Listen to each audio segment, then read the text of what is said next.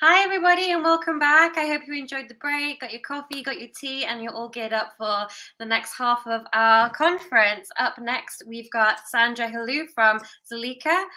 She's going to be talking about the user experience side of Web 3.0. So I won't take up any more of your time. I'll head out. Thank you so much for that nice introduction. It's really good to be back here again. Hi, everyone. How are you? I hope you're well. Just because just before I start, I want to say apologies if I'm coughing a little bit. I'm recovering from COVID, so my breathing is still not 100%.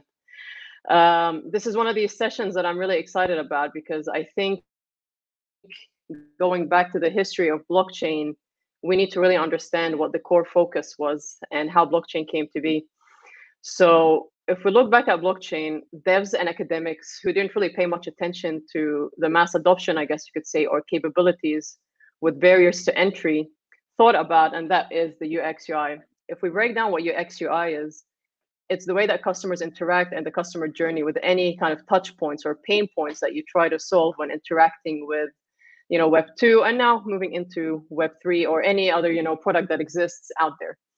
UX UI doesn't only look at how a product is shown design-wise, but it also touches on how do you make this interactivity and this engagement much better with the people that you're trying to onboard and break these barriers. So even though Web3 is giving creators a push that doesn't necessarily translate in the dApps and the customer onboarding users into the blockchain world, there are certain ways that we can simplify this and make it easier for those from, mass markets trying to enter into our world. I think sometimes we forget how involved we are in blockchain and in crypto that we don't really realize that there's a whole other world out there that is waiting on, certain touch points to be able to interact with certain levels of the blockchain.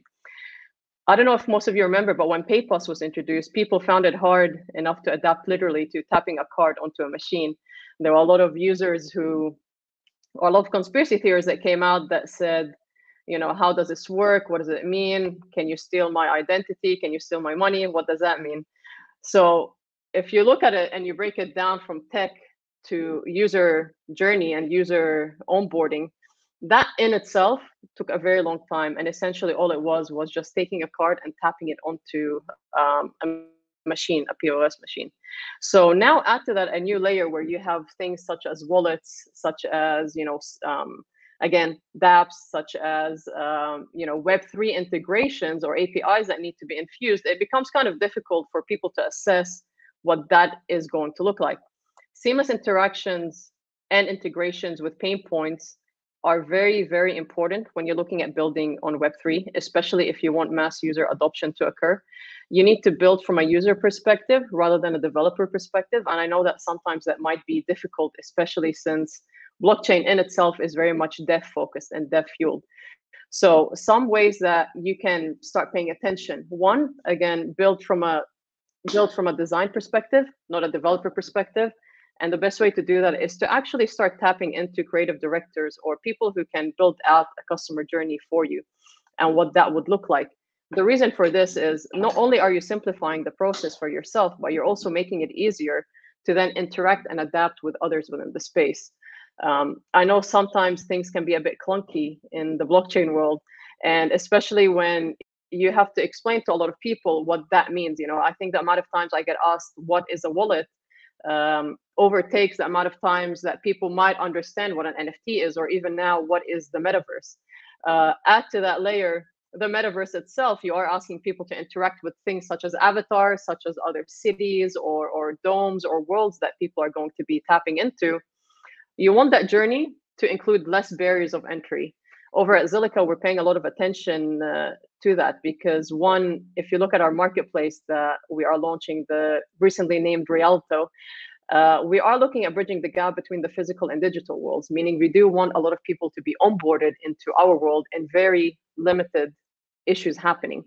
So the best way to do that, you need to think of a couple of things. One, you need to explain what a wallet is and how it operates for traditional artists. I'm simply speaking now from an NFT perspective, right? What is a wallet? How does that work? What is minting and what is that process? Interacting with the smart contract or any level of minting that occurs can be difficult for a person in the world outside of crypto trying to venture in.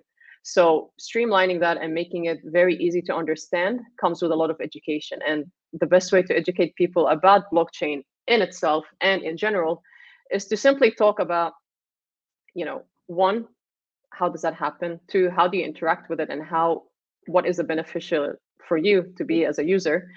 And thirdly, it's the design process in itself.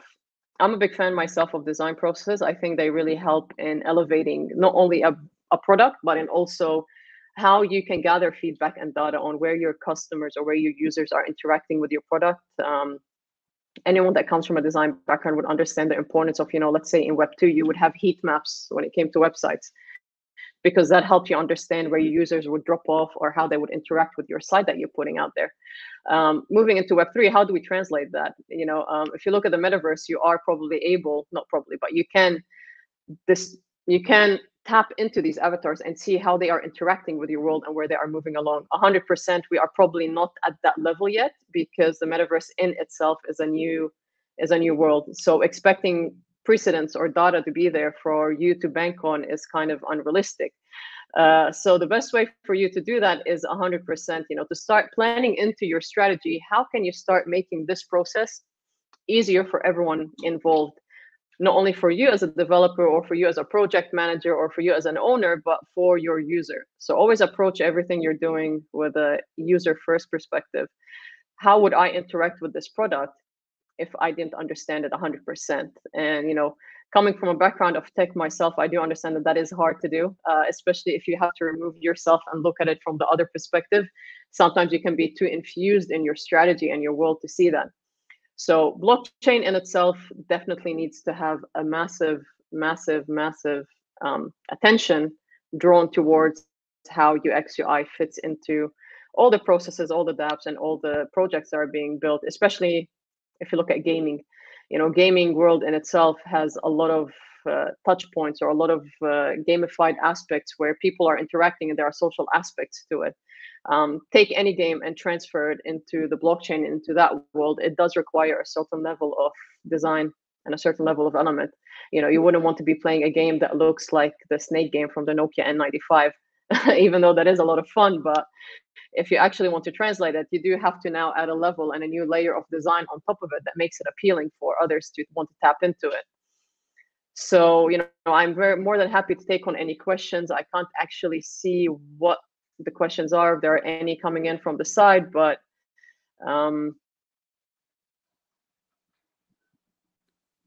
Hi again. Yes, a really great talk. Like, especially addressing like the fear around change, like people being scared of contactless. Like, people are always scared. They hear blockchain, a lot of people are scared. So having that user experience take on things really is a really important matter.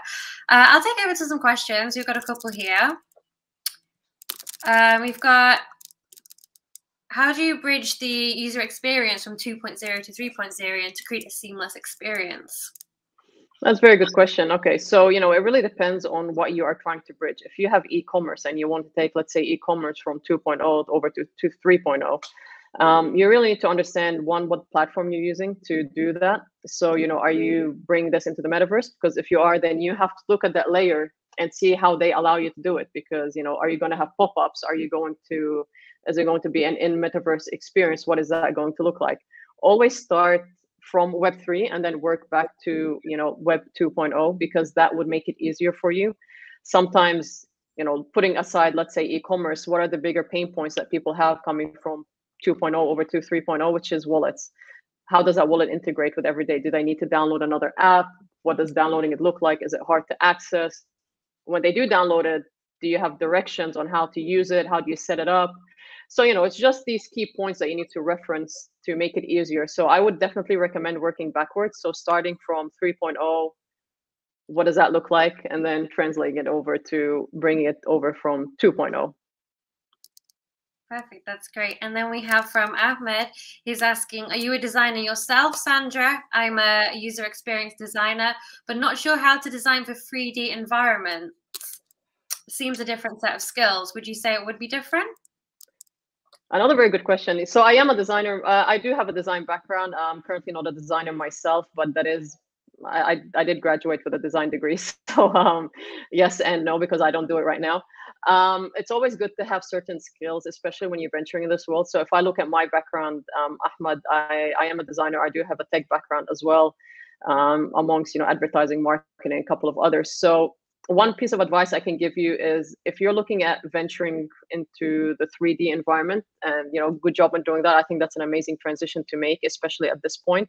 Start looking at how you can utilize Blender, Clo, Marvelous for designing assets. So pay a lot of attention to how you can actually start rendering items. So a lot of your designs, when you build them, if you can start reference a lot of there's a lot of free kind of courses on, I think they're called Coursera, Udemy, and things like that, or even YouTube. If you do reference them, they should give you, or even Blender themselves, they do give you courses on how you can take your elements and your assets and transfer them into these 3D environments. But definitely a very good question, and very happy to know that you're looking at transitioning into that, because that's the biggest wave that's up and coming. For Zilliqa ourselves, actually, when we're launching the dev stack for Metapolis, so the first L1 metaverse that we've launched, and with opening the dev stack, we're looking at creators for digital assets, and a part of that comes, utilizing these platforms that I just said: Blender, Clo, Maya, Marvelous. Yeah. Super helpful. And thank you for your questions, guys. That's all we've got time for today. If you are really interested in the user experience side of things, at 10 to 5, we have Greg Noodleman from Logic Monitor. He's going to be doing a talk about user experience in AI. So another interesting aspect. Sandra, thank you so much for your time today. I know that you're not well with COVID. I hope you have a really speedy recovery. Thank you. Thank you so much. Bye. Have a nice Bye, time. everyone. Thanks. Bye. See ya.